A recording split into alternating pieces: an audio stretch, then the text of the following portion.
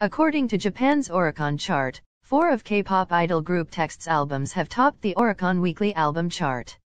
According to the chart, TXT's second full-length album, The Chaos Chapter, Freeze, has sold 76,806 copies, topping the list for the week of June 7 to June 13.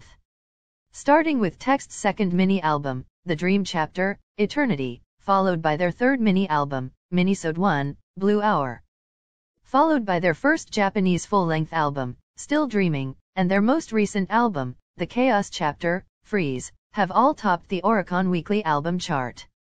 According to the Oricon official website, they are the fourth foreign artist to have 4 consecutive albums top the chart, and the second in the history of foreign male artists. On the other hand, TXT is sent to perform Magic on its M Countdown on June 17.